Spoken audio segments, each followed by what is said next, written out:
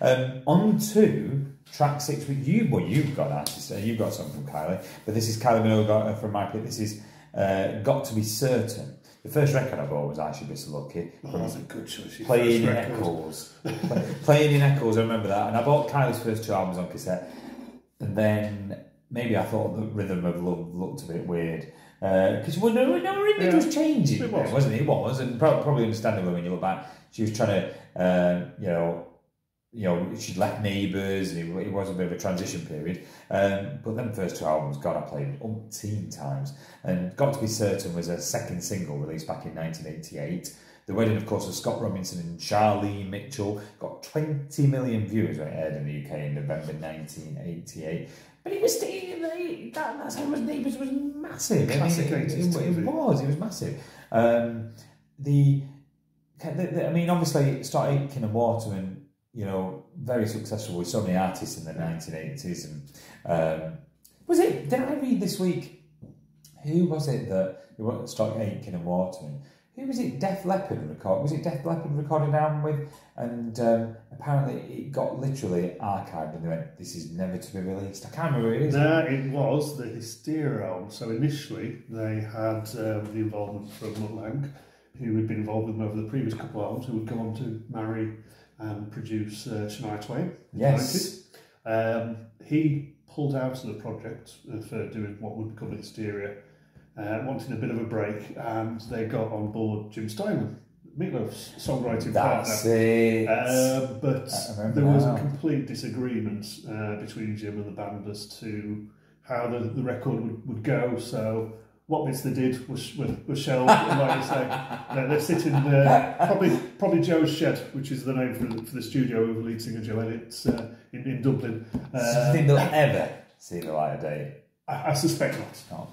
No. He was sort of quoting Dublin influences, which isn't what Def Leppard are about, sort of looking at the influences from the area they're recording. Yeah. So, I suspect not. Well, there you go. I knew I'd heard something. But then, Minogue did come back on board a year or so later. As various things happened, as we'll come on to a bit later on. Wow. Part of the show. Here's Kylie. On to Jason Donovan. I bought 10 Good Reasons. Obviously, Stock Aitken and Waterman. Again, it was an album I played over and over again. And Time Heals is a great album track off there. But I've picked Until You Come Back to Me. Jason Donovan had 4 UK number ones. 4 UK number ones, yeah. Does that include the duet with Kylie? I probably would. I think it probably does in that. And one of them was Any Dream Will Do. Yeah. From Joseph's amazing technical Nothing Can intro. Divide Us, was that the other one? Yeah. Possibly.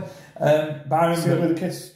Right a bit, yeah. And I remember playing Until You Come Back to Me with the window down in Manchester, going down Oxford Road again. And we've been to my friend Chris Barnes' gig. So this is the time of the Stone Roses in Manchester, and Chris is going up. No, this was 2006. Oh, right, okay. And Chris, if you're listening, Chris is now, he's the lead singer of the Aussie Pink Floyd band, which is doing absolutely massive across the world and the touring. And we went watch Chris in this small club play, and then on the way back down Oxford Road we had Jason Donovan, this song on a loop, and just to see people's reaction. And I tell you what, me, aren't I? That's 2 musicians you wouldn't expect to hear in the same sentence: Jason Donovan and Pink Floyd. No, you wouldn't, but it did.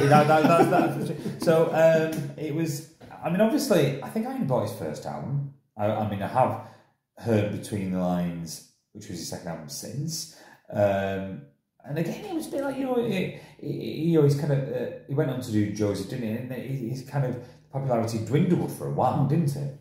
But he's extremely successful with stage productions. Absolutely. And the musical theatre. So, as you say, he did Joseph after that. He had a bit of a gap.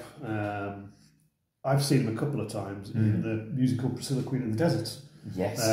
Which he sort of popped up in and is fabulous. And they take the mick out of, in the film version, they take the mick out of ABBA. But in the stage version, it's Kylie, so it's even better having Jason Donovan sort of having those references to Kylie. Makes it even more funny. That's brilliant. Here is Jason Donovan. Track 8 is Robert Palmer, She Makes My Day. And I discovered Robert Palmer. It was an obvious pick. You knew I was going to pick Robert Palmer. I picked first heard Robert Palmer when Now 13 came out. I had it on cassette, double cassette.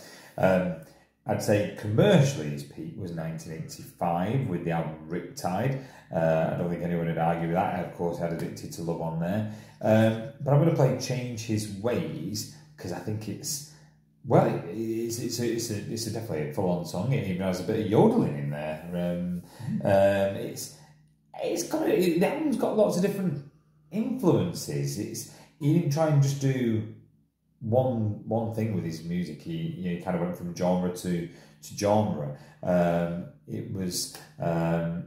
I think it's a good album. Heavy Over, often kind of overlooked, but he didn't in terms of how much material he released. You kind of just wish he'd released more, because after 1988 he didn't release any new material. Well, I think he had Don't Explain 2 years later, 1990, then Riding High in 1992. Maybe it was just because he was thinking about what genres he was doing and what he wanted to do.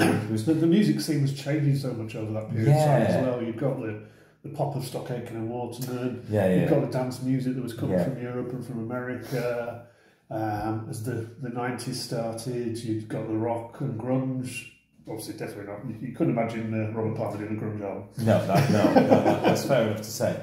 But yeah, mate. So he kind of, but at the same time, he didn't just throw out things. Maybe he thought about projects a bit more, and So I mean, Drive, his last album from 2003, is brilliant. And obviously he didn't know at the time it was going to be his last album, but it's a great one to bow out with. It's a wonderful album. It's the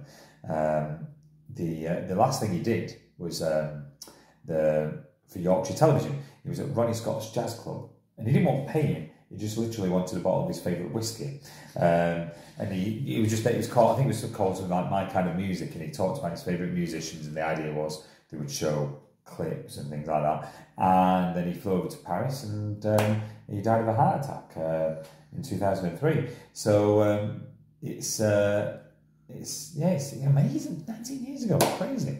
And I still remember being miffed at the time, because I remember the 6 o'clock news literally gave him about 15 seconds and gave Posh and Becks about a lot longer than now in the news than Robert Palmer had just died, and I was like, never forgive you. So this is Robert Palmer.